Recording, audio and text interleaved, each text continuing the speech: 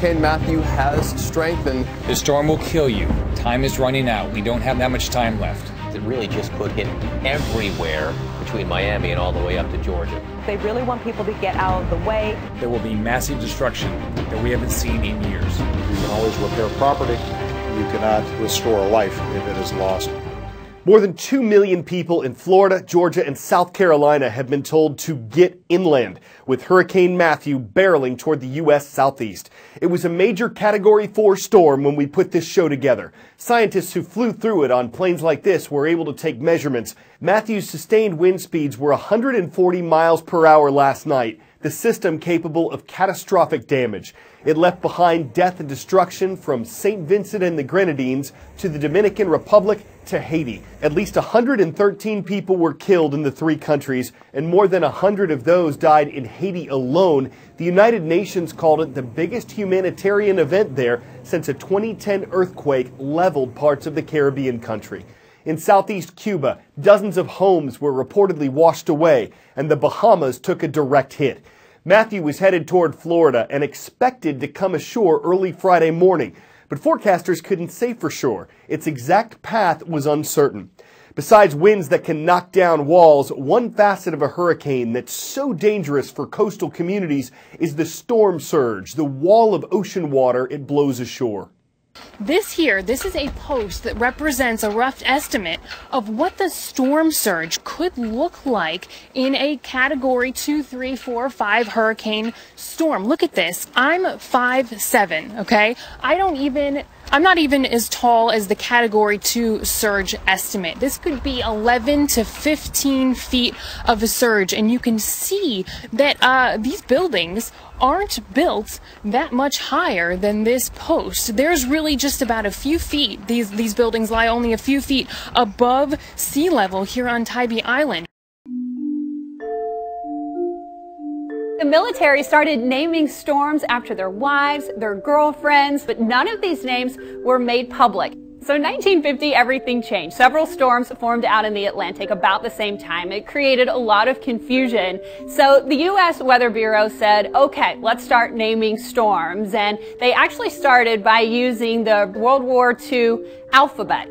Abel, Baker, Charlie, Dog, Easy. But this created confusion as well because every year the storm names were the same. It wasn't until 1979 that we started alternating male and female names. We recycle that list every 6 years. In the Atlantic Basin, we use English, Spanish, and French names. No storms are named after a particular person. In fact, you can't request a storm to be named after you. That entire process is handled by the World Meteorological Organization. A storm name will be retired if it is too costly or deadly, and it would be inappropriate to use it in future years. In fact, since 1950, there have been nearly 80 storm names retired. And what happens if we go through all of the storm names? Well, it happened in 2005. We ended up going to the Greek alphabet. So that's what's in a name. It took a long time to get here, but just like each individual name, each storm tends to have its own personality. Turning our attention now from Atlantic to Pacific, we've told you how China has been building up islands and its military presence in the South China Sea. It's something that concerns several other countries in the region, and it's seen as a challenge to the U.S., whose military ships and aircraft have been warned by China to avoid the area. It's only over the past few years that China has dramatically built up its presence here, but it's one issue concerning the Asian country that's expected to confront the next U.S. leader. Here are 3 reasons why China could be the biggest global challenge for the next U.S. president. First up, 3 words: South China Sea, where China's aggressive military expansion has stirred up tensions with its neighbors, and where the U.S. and Chinese militaries regularly face off in waters crucial to the global economy. Cybersecurity is also a big issue. China has been accused of targeting the U.S. government and private U.S. businesses, so protecting top-secret information and intellectual property will be a huge challenge. China's economy is also slowing down in a big way. A Chinese recession would be bad news for the U.S., its largest trading partner. If China sneezes, it's the U.S. economy that catches the cold. According to the United Nations, food waste is defined as food that's initially safe for people to eat, but it doesn't get eaten because it's left to spoil or it's thrown out. The U.S. government estimates that food waste in America could be as high as 40% of the food supply. But there is a process that ensures that food left to waste doesn't stay that way. Americans send more than 30 million tons of food to the landfill every year. But as the saying goes, one person's trash is another's treasure. Really smelly treasure. I mean, we're not dealing with the Bed Bath & Beyond. These are the smells of nature. Welcome to Heartland Biogas, a facility in rural Colorado that takes food waste from all over the state and turns it into electricity. The waste comes from grocery stores, from cafeterias, from restaurants, packing houses that meat preparation, dog food or pet food manufacturing facilities, food processors, just about any place that has a food-based waste. The process Heartland uses is called anaerobic digestion. And as the name implies, it works just like our human digestive systems by breaking down food into energy, in this case, electricity.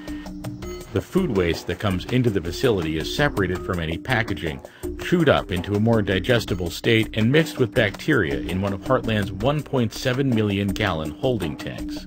And while in human digestion, gas is far from being the goal, gas is exactly what Heartland is after.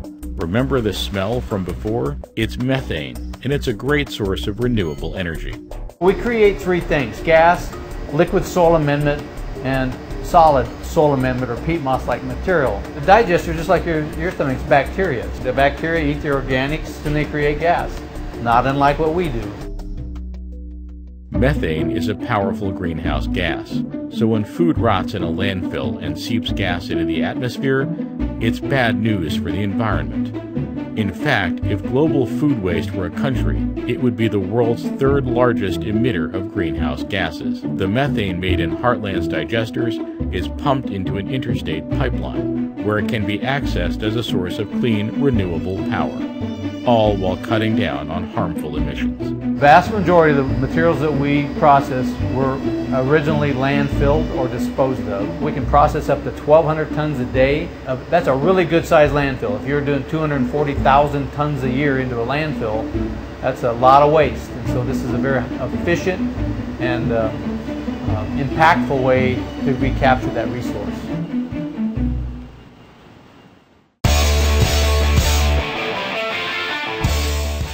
Robots Among Us. This little machine was made by a Japanese car manufacturer. It's supposed to be a conversation partner, so it's okay if it talks back. It would set you back almost $400 plus $3 a month to stay connected. This, on the other paw, is available for a one-time fee of about 120 bucks. It's being marketed as a way to bring people the comfort of a pet without the need for feeding, walking, grooming, or potty training. So will it short-circuit the pet industry? Can we expect to see Bottweilers, Chipperkeys, Battery Hounds, Irish Sensors, Bichon Fuses, and Cirque Italian Greyhounds replace our best friends? If that were to happen, every breed would become a toy. I'm Carl Azus. Hope you have a great weekend ahead.